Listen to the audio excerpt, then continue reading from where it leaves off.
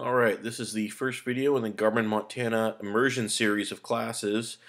With the Montana, it's a much more complicated unit than the Zumo series, so on this one it will be 3 parts in the immersion class, as well as a separate video for how to display tracks as part of that series of videos.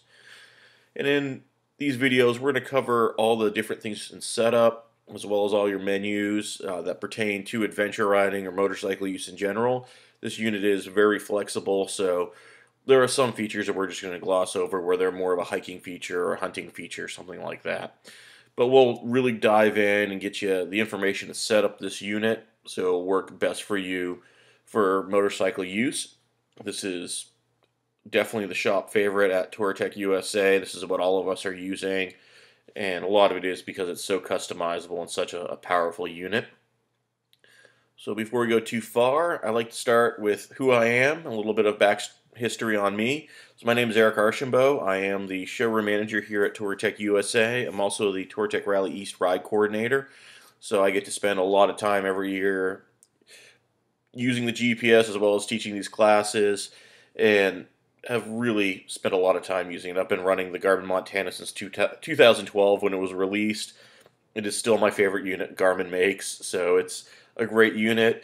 I've also have a background in doing the older roadbook style navigation. I've done some timekeeping enduros. I've done some roadbook rallies where you're measuring distance and navigating with a big piece of paper or a roll of paper.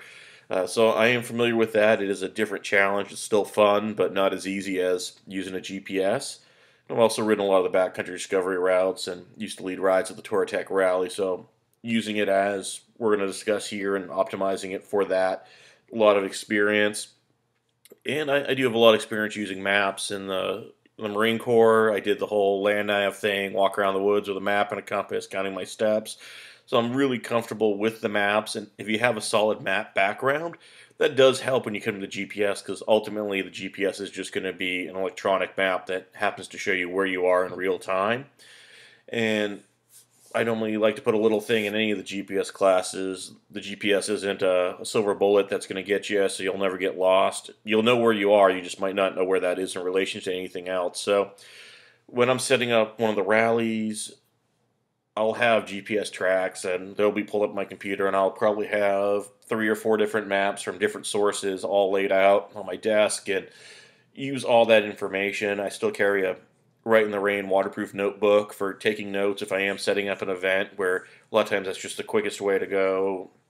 From mile 5 to mile 10 on this track, it was really sandy, and make those notes. So you can still use maps and notebooks. They are still very useful when you are navigating with the GPS, and I still use all of them. So it's just a matter of getting more tools in your in your toolbox, so you can be better at navigating the backcountry and more successful, and hopefully not get lost, or get lost to the degree that you need to get outside help to get it home safely. So that's the end about me, and my little blip about maps are still important. Now, onto the Garmin Montana itself, and a little bit of history on the unit. It has been around, as I mentioned, since 2012, and that was when the original Montana 600 and 650 were released. The 600 was the base model, the 650 had a camera built in, and generally the 650 models also had a T designator at the end of them, so anything that you see from Garmin that has a T comes with topo maps. In the case of the United States, it's going to be 100K topo pre-installed on the unit. And I do recommend, if you're doing backcountry stuff, 100K topo, if you don't have a unit with it, is a great add-on. And then in 2016, they did update the units, and that's when you saw the Montana 610 and the 680 come out, and they added more internal memory. They did change a couple of menus, and then it had the ability to export as a fitness thing. So a lot of the stuff that a Garmin fitness watch could do, it did have the ability to augment that. And then they added GLONASS for the satellite capability. So beyond having the US satellite network, you also had access to the Russian satellite network, which, having more constellations to pull from, would normally get you your location quicker when you turn on the unit for the first time. And then just having more satellites available, you should have better information available to you.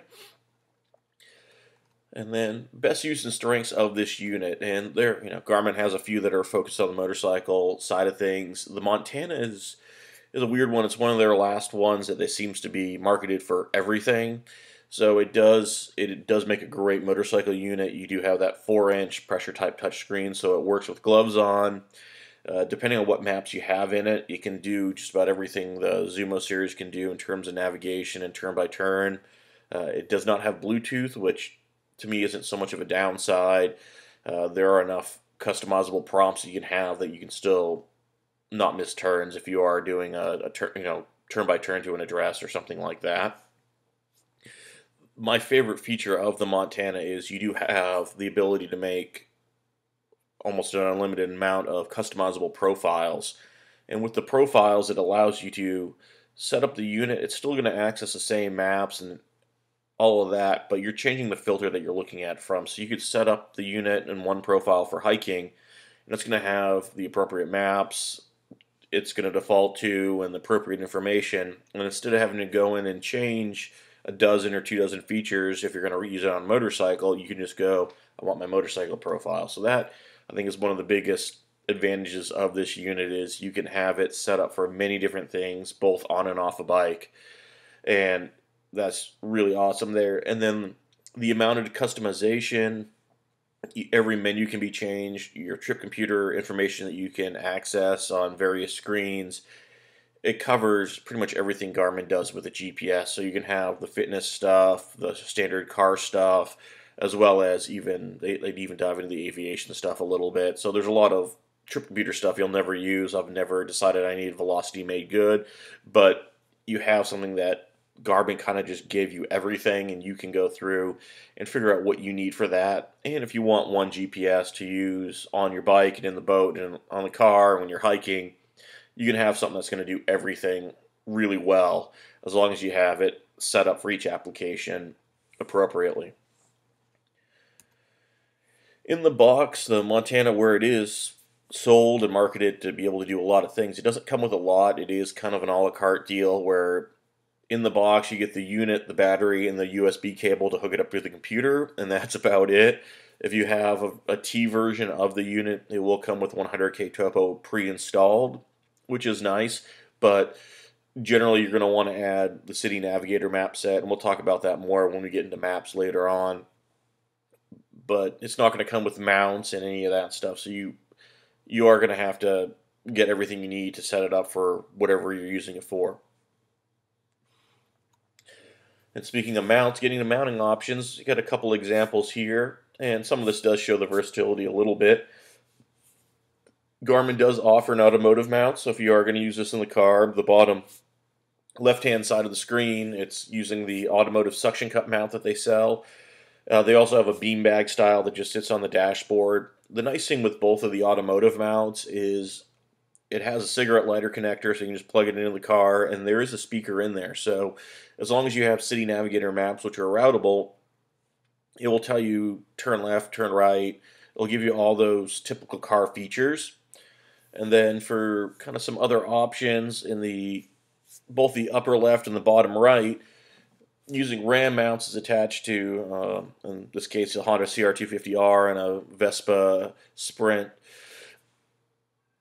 It's going to use RAM stuff. It's called the Garmin Amps Rugged Mount, and it does have the connector so you can connect it to 12-volt power, and both of these I've removed that. There's just 2 little torque screws if you're going to be running a 2-stroke application or something that doesn't have it. I always recommend, if you do have the ability to plug it into 12-volt power, to do so, because it's going to allow you to run the screen at maximum brightness, and then dust is less of an issue. And then on the top right-hand screen, I do have it mounted above the gauges on my KTM 950 Adventure with a Touratech locking mount. And the locking mounts, something that Touratech does sell, so it's maybe a little bit of a shameless plug, but they are nice because they are lockable, so when you stop to get gas or you're getting food real quick on a trip, you don't worry about your many $100 GPS walking away while you're not looking at it. And if you do have the option to mount above your gauges, and a lot of bikes, there's just not enough framework up there to do it safely, I do recommend, especially if you're riding off-road and standing up, because it's a lot easier to see when you have it mounted flat on the handlebar, like on the Honda, the top right, or top left rather. It's great if you're just using it as a trip computer or something like that, but if you're trying to actively navigate, when you're standing up, you're on the foot pegs, you're in the attack position, you're having to look really far down, where having it kind of out in front of you on your fairing does make it easier to navigate. But these are just some examples.